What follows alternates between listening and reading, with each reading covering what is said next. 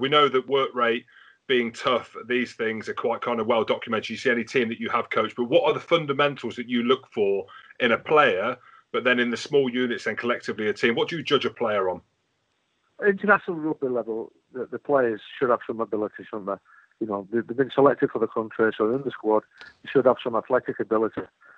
So there's nothing like just.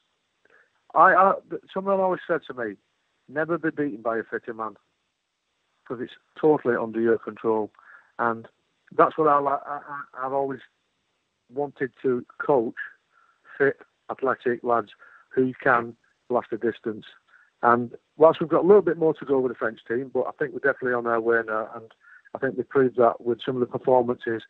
You know, even with 14 men at a lot of the time, I think they also showed a little bit of grit as well, and that's very important, I believe. Sean, I had all of them in abundance, mate, and leadership as well, and I wasn't picked for any of the line stores, mate.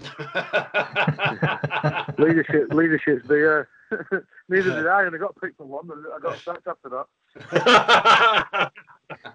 Well, let's ask you about that then, actually, because ultimately there's the Lions tour next year to South Africa.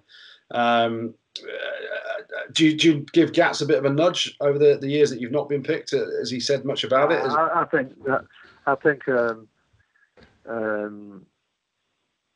you know, I'm in French rugby now, and that puts me out the picture. So, you know, I would love to try to pay back that, which is the most disappointing series loss of my coaching career, and the second test of most.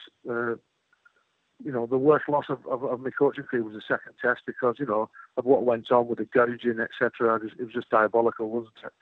And, you know, at one stage, we had a player on the pitch who should have been taken off. Unfortunately, we let a try in because of that.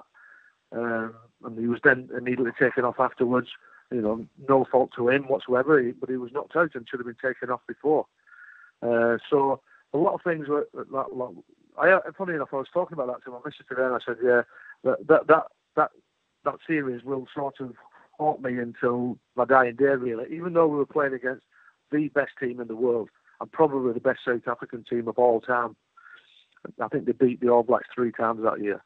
Yeah. And I remember Richie McCall in his book said, they asked him what was the best team he ever played against, and he said the 2009 Springboks.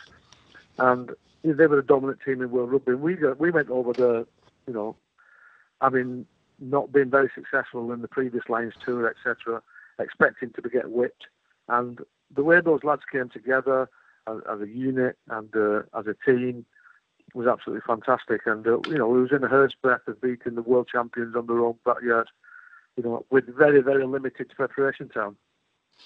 Yeah, it was an amazing tour, and unfortunately just came up short in that second test. But let's talk about your coaching career then as well, because ultimately you spent a lot of time with Gats, you know, as a partnership, as you know, starting out at Wasps in a very successful era, you know, that really put that on the map, and then obviously moving to Wales. How different is it for you now coaching with you know, different coaches? You've got Gaultier as the head coach, who really didn't like Jim Hamilton when he was at Montpellier. But what's it like for you making that change as well?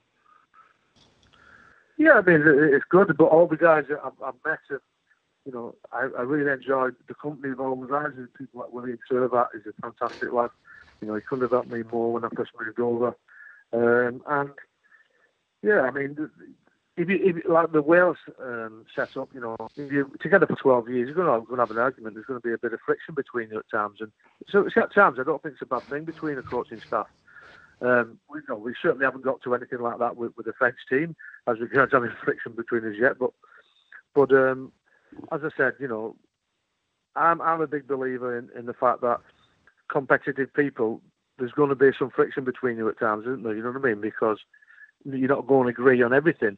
And the important thing is when you don't agree, is don't let the players spot it.